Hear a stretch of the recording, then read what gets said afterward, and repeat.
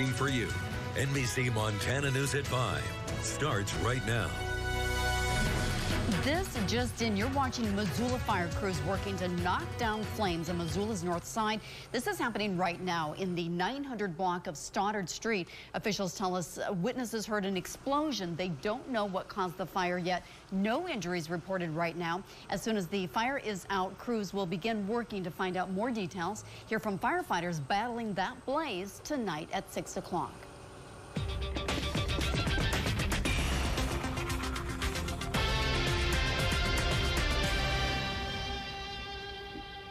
A new statewide law means municipal court judges can't appoint part-time assistant judges. Each city decides how many judges they need. In Missoula, it means taxpayers will shell out more. NBC Montana's Madison Donor is working for you to find out how much. Normally, Missoula Municipal Court Judge Kathleen Jenks would appoint new part-time judges. Now voters will decide. What we may encounter with 3 elected officials are judges that have a little different philosophy. In Missoula, we currently have 1 elected full-time judge and 2 part-time assistant judges. It's been this way since 2016. Now Missoula leaders want 3 full-time judges, and the law says all must be elected.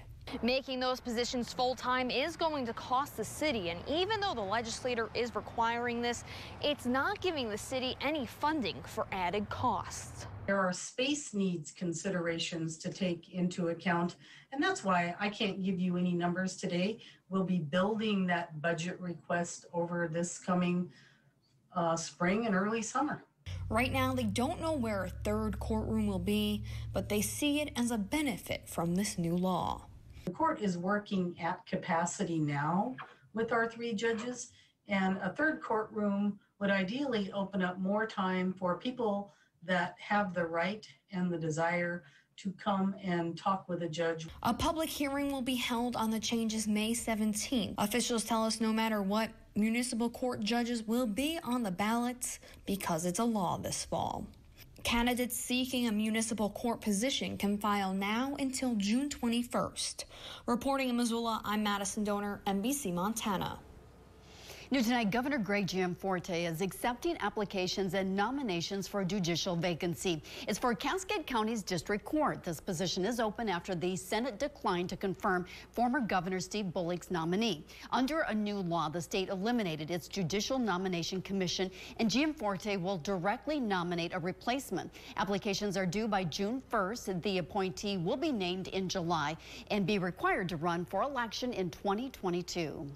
Happening now, Ravalli County Sheriff's deputies report they've made contact with the man barricaded in a home in Corvallis. It's happening here at the Farmview Estates. Officials tell us they are negotiating, but the man is refusing to surrender. They say he has a warrant out for his arrest for violating pretrial release conditions. The sheriff says the goal is to work with the suspect toward a peaceful surrender. No one has been injured, and will continue to follow this developing situation. New at 5 tonight, the Swan River National Wildlife Refuge will undergo a 600-acre restoration project thanks to a $1 million grant. It's from the North American Wetlands Conservation Act, awarded to Swan Valley Connections in partnership with U.S. Fish and Wildlife Service. Water once flowed through the 2,000-acre area refuge, but previous landowners dug ditches and drained the wetlands to make way for hayfields and pastures. Now, conservationists are working to bring the water back. Basically, there's about a little over 600 acres of ditched and drained wetlands on the refuge, and so the project will entail a lot of big heavy machinery grabbing old fill material from those ditches when they were originally created. There's a big series of berms or levees out there too that will use that fill to basically put back in those ditches to restore the natural hydrology that once existed out there. The restoration will benefit native plants, waterfowl, and other wildlife that utilize the refuge, such as grizzly bears, as well. Crews will work this summer to bring back a more natural water flow. A gorgeous view looking towards the Bitterroot Valley from Missoula. Wow, our NBC Montana Sky team shot this earlier today before showers moved in around 2 o'clock. And here you can see blue skies with clouds, but certainly a lot of sunshine out there. And now here's a live look at current conditions in Missoula. That sun is shining again and things are beginning to dry out, it looks like. Chief Meteorologist Brooke Foster, she joins us live from the Weather Center. Will we see any more showers tonight, Brooke? You know, we're going to continue to track showers as we finish out the evening, but we do have dry skies in the forecast. However, we're going to take advantage and soak up as much moisture as we can because we do have some pretty extensive drought conditions around western Montana and northwest Montana. You're seeing a little bit of light rain. That's kind of really what we've had today, just light rain, more of a nuisance than anything. But at times we've had some bursts of heavier showers. Some showers tracking through the Garrison Junction area right now, and as we continue on to the next 3 hours, we're going to continue to see these showers just passing by. If you do have any outdoor plans, you may find yourself dodging a little bit of wet weather, but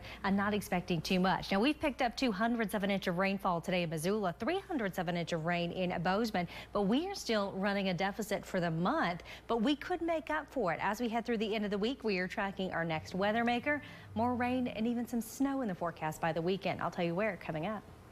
And you can track changes in the forecast by downloading the NBC Montana weather app for your mobile phones and tablets. It's always free in your Apple or Android app stores. Flathead Electric Co-op promises no increase in total rate revenue this year, but the board did approve a change to residential rates. The co-op says members will see a decrease in energy charges and an increase in demand charge. Officials say it gives members more control over their electric bills. The co-op also says they now pay a premium for power used during peak hours. Those hours are Monday through Friday, 7 a.m. to 10 a.m. and 5 p.m. to 8 p.m. The demand charge will be set at 88 cents per kilowatt for the coming year. It's based on the highest demand measured during peak hours in each member's billing cycle.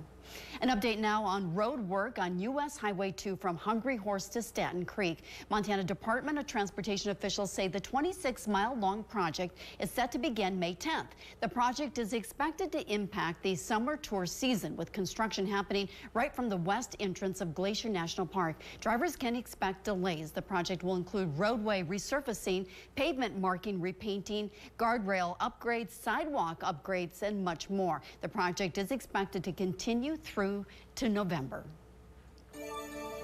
New information tonight in the search for a missing person on the Blackfeet Reservation. Blackfeet law enforcement now believe Leo Wagner is injured and on foot outside of St. Mary. He was last seen on April 27th around 6:35 p.m. near West Shore Road. Leo is a 26-year-old Native American man. He's 5'8" and weighs 165 pounds. He has brown eyes and brown hair.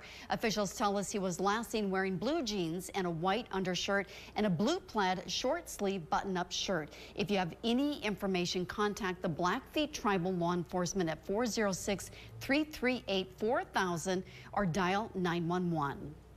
A U.S. appeals court heard arguments in Idaho's transgender sports ban. Idaho became the first state in the nation to prohibit transgender women from playing on women's sports teams. The lawsuit says the bill violates the 14th Amendment's Equal Protection Clause. The ruling could have far-reaching implications as more states seek to pass similar legislation. The 3-judge panel gave little indication how it might rule. The 46th Big Fork Whitewater Festival is back after a 1-year COVID-caused hiatus, and river runners are rejoicing. The festival is Big Fork's longest-running event and will take place the weekend of May 28th to kick off summer. The event typically draws roughly 100 athletes and several hundred spectators. This year, they're anticipating a smaller turnout. It's a section of whitewater on the Swan River called the Wild Mile, and it's about a mile-long section of Class 4, Class Fun whitewater, and yeah, we have kayaking events, rafting events, and stand-up paddleboard events. And you can watch the event along the Swan River Nature Trail. There will also be vendors spaced throughout town and prizes. For more information, visit NBCMontana.com. The president's plan to expand universal pre-K. I'm Angela Brown in Washington. The massive price tag and the parents willing to pay. Plus, President Biden laid out new vaccination goals for the nation, how he plans to get kids vaccinated. Wednesday at 10, Montana families searching for housing. The demand for new construction is going up. and the cost of building supplies is skyrocketing. In this market today, there really are no deals. If you can get it, you better buy it. NBC Montana is working for you, exploring what's driving those building costs so high and if there's any relief in sight. An NBC Montana Working for You special report Wednesday at 10.